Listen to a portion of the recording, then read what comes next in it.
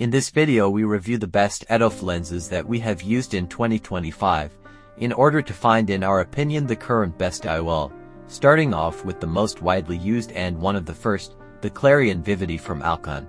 This lens uses wavefront shaping optics, through to round transition elements in the inner to point to millimeters of the IOL optic. These elements stretch the wavefront, allowing a focal range of about 1.75 diopter, allowing very good distance and intermediate vision, and functional near vision. The lens is implanted through the Monarch 4 injector, which allows controlled delivery by a rotating knob mechanism. It is also possible to use the preloaded autonomy delivery system, but the cost is slightly higher.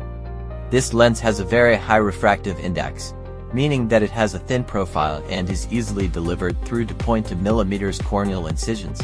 However, you may notice that under topical anesthesia and a poorly cooperative, eyelid squeezing patient, the lens tends to elevate above the capsular axis, and it is very important to be sure that the lens is stable and fully centered in the capsular bag. Now you can see the two-round transition elements centered with the coaxial light reflex. This will guarantee the best possible outcome. The main strength of this lens is the fact that it is widely used and extensively researched, providing excellent distance to intermediate vision with very low incidence of photic phenomena. However, this lens is expensive and should be truly treated as a premium IOL.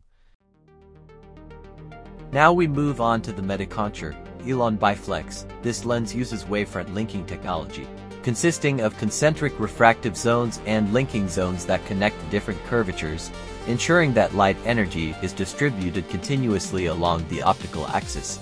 This lens has a very high Abbe number and a surprising focal range of about 2 diopters, one of the best among all EDOF IOLs. It is preloaded in the injector and easily implanted through to point to millimeters. This IOL quickly unfolds and features large closed-loop haptics, making it very stable once in the capsular bag.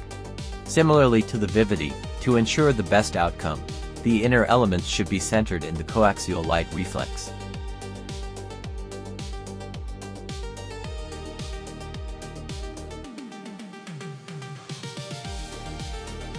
The strongest points of this lens are the affordable price, and the optical quality and focal ranges are excellent.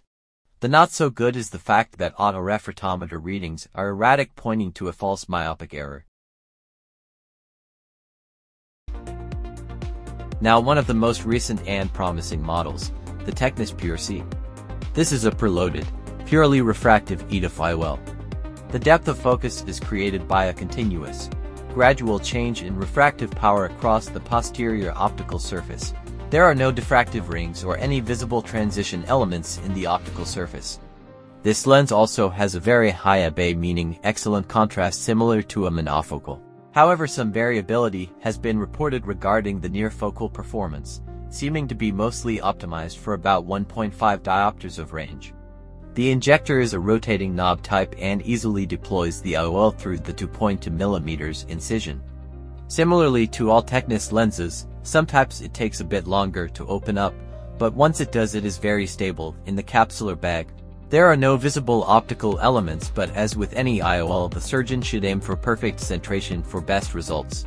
The strongest point of this lens is the excellent optical quality, perhaps the closest to a monofocal lens, and provides great intermediate vision.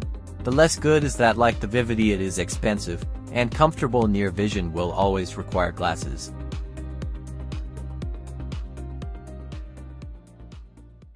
Finally, we move on to a less known but interesting IOL, the AST Asqelio EDOF lens.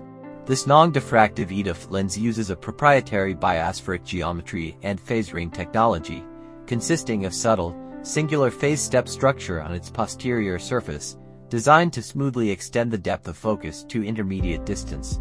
This IOL uses a proprietary manual injector and is easily implanted through the now standard 2.2 millimeters corneal incision.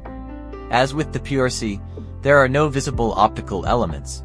The refractive index is high, so the lens feels soft in the bag and, like the Vivity, may also be prone to slight upward movement under topical anesthesia surgery. The interior chamber should be adequately filled with BSS to ensure optimal centration and the best results.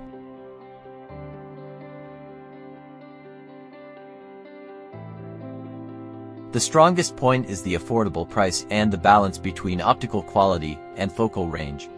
The less good is that it comes from a less known manufacturer and therefore there are few real-world reports on its performance. Overall, if your goal is absolute best vision quality, you should choose the Puresee or the ELON Biflex. If your goal is maximum focal range, you should choose the Clareon Vivity or the ELON Biflex. On a budget, the more affordable ones are the ELON or Asqelio. So overall, we award the veredict of best EDOF lens to the ELON Biflex.